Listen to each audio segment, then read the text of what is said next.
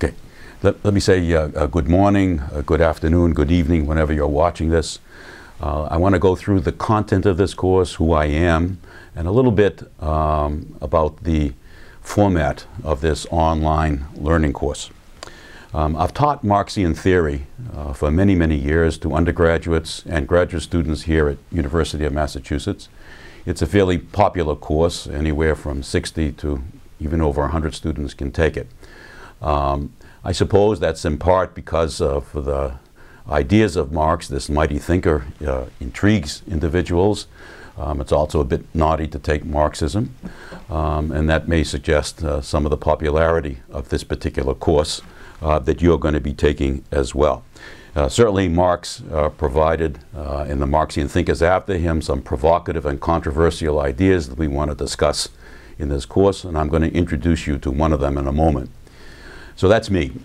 Secondly, we're going to present in these lectures an overview of the course, and I'm going to be your guide to the ideas and to the readings in the course. Third, let me just make a comment about the format of this course.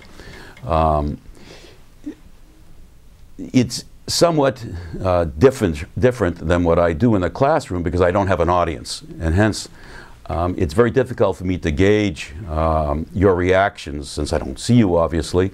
Whereas if I have students in the classroom, I can look at their eyes, I can watch their facial expressions, and I can get some idea of the reaction to what I am doing.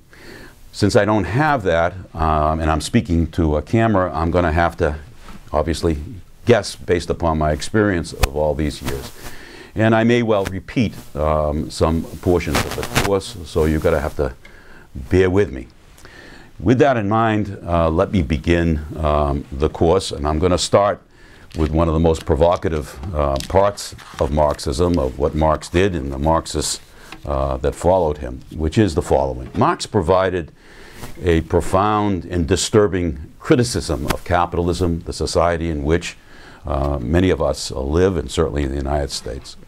And it's a criticism that he developed that has so bothered and disturbed non-Marxists that often it gets suppressed. That is, this particular criticism generates a good deal of fear amongst individuals, and that's part of the reason why Marxism as a theory is often difficult to present and disseminate in society. So there seems to be a lot at stake with this particular critique that Marx presents of society, of capitalism. So we've got to examine then what is this idea, which forms one of the most important parts of this course that you're going to be taking and that Marx presents in his most famous book, Capital.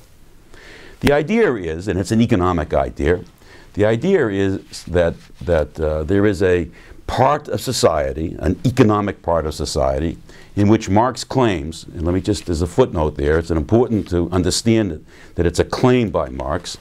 Marx claims that individuals in society, he will call them workers, produce an enormous amount of value.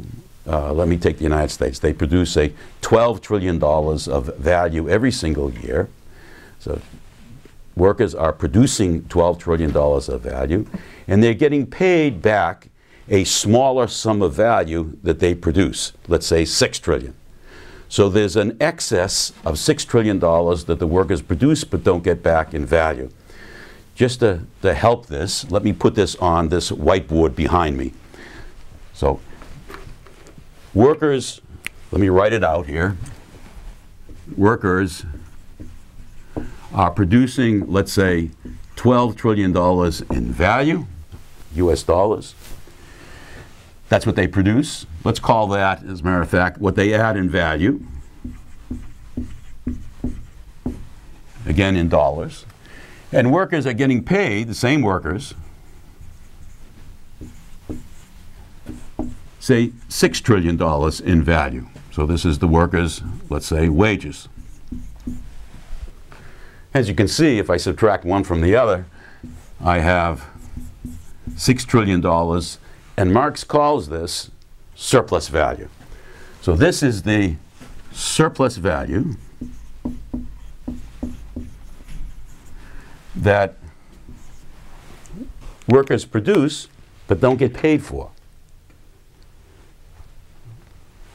Marx uses another term, a very provocative term, which bothers people, to go back to that idea of why individuals are so bothered by this. He calls this, as we're going to see in this course, unpaid labor. Why?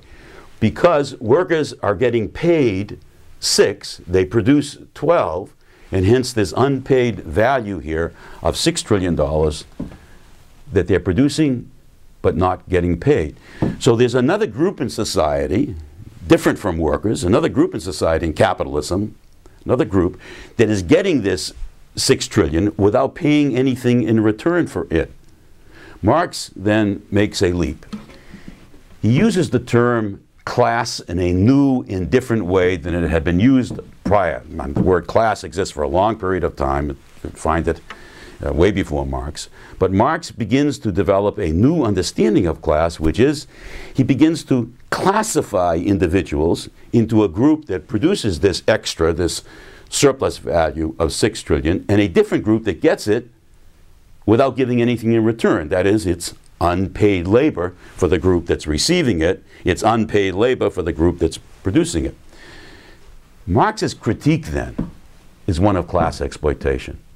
So he's claiming, it's a claim, he's claiming that in capitalism there is this kind of social theft that's occurring, which is some individuals are receiving a quantum of value, 6 trillion, without giving anything in return.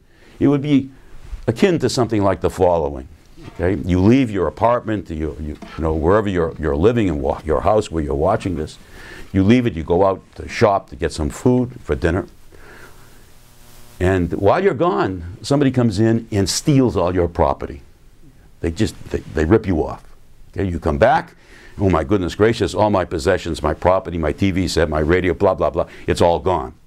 That's what Marx is claiming that occurs every day of every week, of every month, of every year in capitalism. There's this kind of ripping off, social theft is occurring of people's value that they're producing because they're only getting paid, once again, a smaller portion of the value that they produce.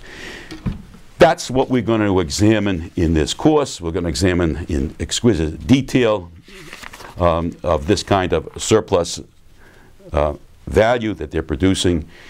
And we want to also then ask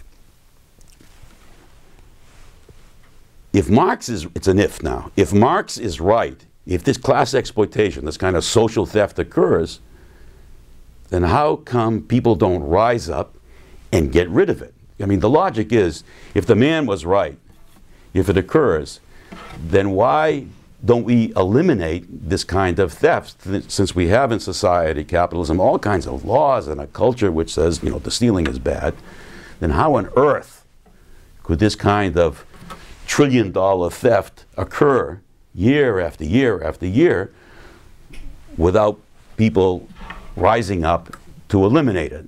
That's a provocative question, and we're going to begin right there with the next lecture on this. So let me stop.